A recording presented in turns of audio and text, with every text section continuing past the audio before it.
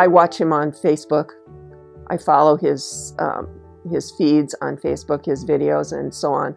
And so when I started having this problem, I started watching his videos, and he has some tutorials on there about how he does ultrasound guided carpal tunnel.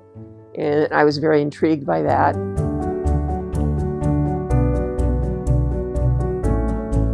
Basically because I didn't want to have any downtime. And as I watched Dr. Aguila's videos, he said things like, there's very little downtime. And I can't really afford to have downtime at this point.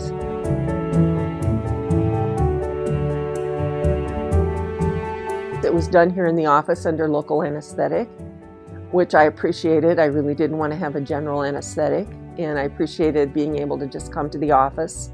It was a lot more convenient for me. It took about 20 minutes total, and that was it. They put a bandage on and I left.